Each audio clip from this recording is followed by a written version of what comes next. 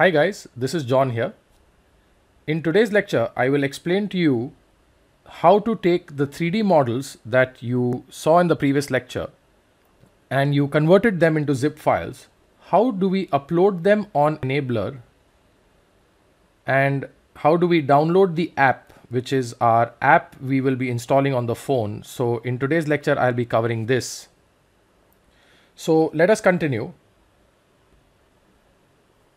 So in today's lecture, we will look at, I have a zip file. Now you know my zip file contains an FBX, which is my 3D model.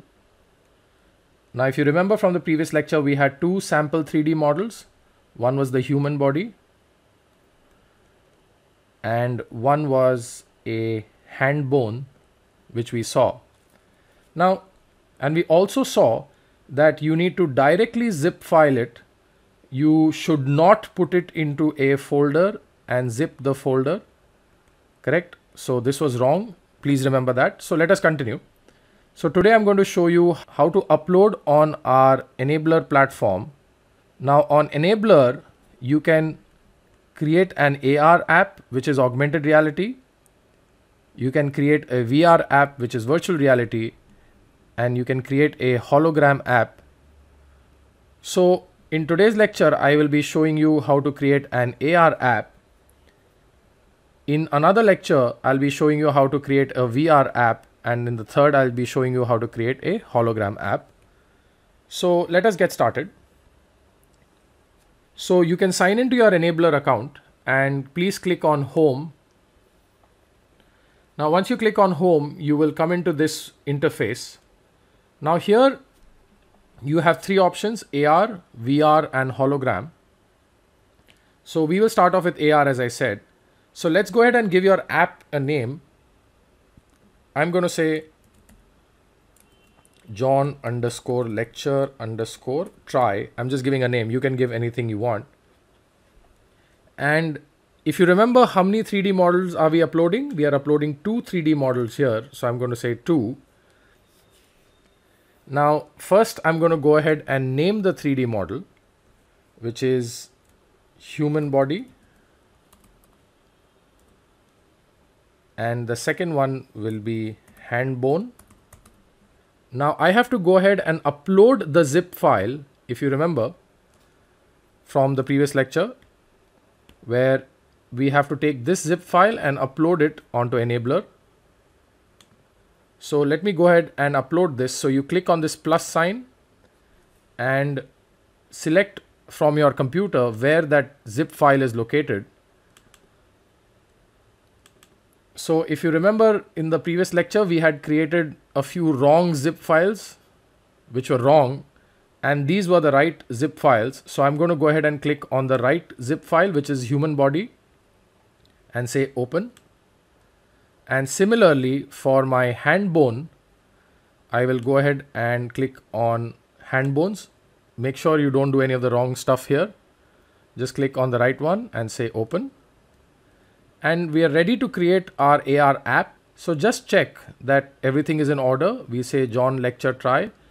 Right now, just let it be as marker. I will explain to you markerless in a future lecture.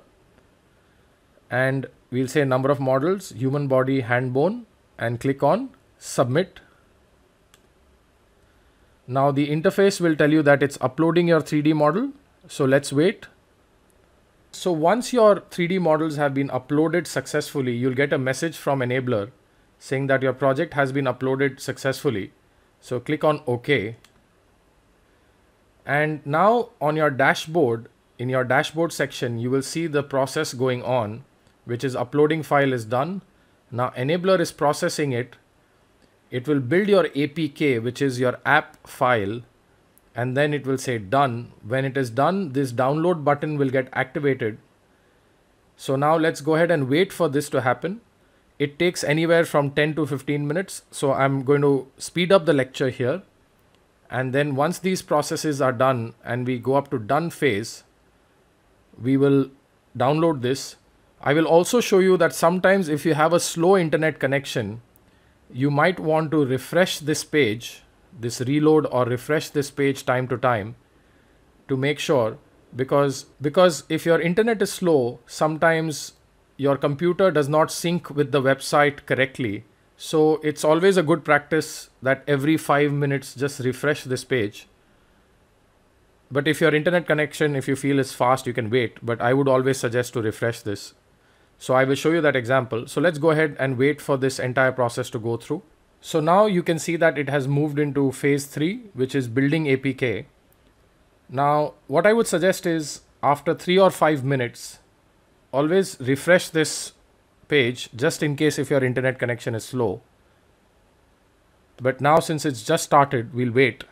So now after waiting for 5 minutes, as I said, every 5 minutes you try and refresh the page. So I clicked on refresh here. And then I go ahead and click on dashboard. As you can see, my file is ready, which was John lecture try. I actually should have named it as John lecture AR, but it's fine. Now let's go ahead and click on download. Now before I do that, I just want to also tell you that the same file, that is your APK file, that we will be installing in our phones in the next lecture, is also available in your email. So in your email, you will receive an email from contact saying that your APK is ready to download with this name. So this is a more convenient option because you can also open your email on your mobile phone and directly download it through your mobile phone, which is easier. But I will show you the long process as well, which is how to download your APK on your computer and then copying it on your mobile phone. I'll be showing you that in your next lecture, and then installing it. That we'll see in the next lecture. But now I'm going to show you this part. So let us go ahead.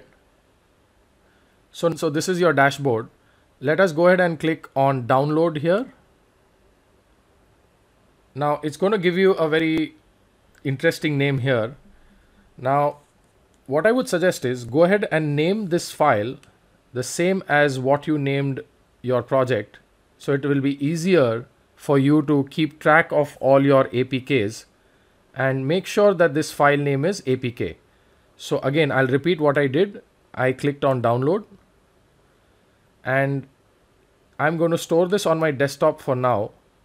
I am making a new folder on my desktop and calling it EnablAR APKs. And I'm going to name this APK and call it John _lecture _try _AR, which is augmented reality. So go ahead and click on save. Now this file gets downloaded on your computer here. And let's just check if it's downloaded. So I'm going to go to my desktop in my folder EnablAR APKs, and my APK file is ready here. So we saw how to download this APK file. So let us do a quick recap of what we did right now. In today's lecture, we saw basically how to take the zip file of my FBX files, and we created an AR project, which is augmented reality project, on EnablAR, where we also named the project, and we selected the FBX zip files. We also named them, and then we clicked on submit. After that, the APK file was generated, and then we downloaded it. Okay, so that's what we did. Now in the next lecture, I'm going to show you how to copy this APK on your phone and then install it. I hope this lecture was clear. Let me do a quick recap for you guys. We were at home. This was our interface. We put in the name. We selected the number of modules. We entered the names here. We selected the files and we clicked on submit. So that was our step for generating an AR file. I will see you guys in the next lecture. Thank you.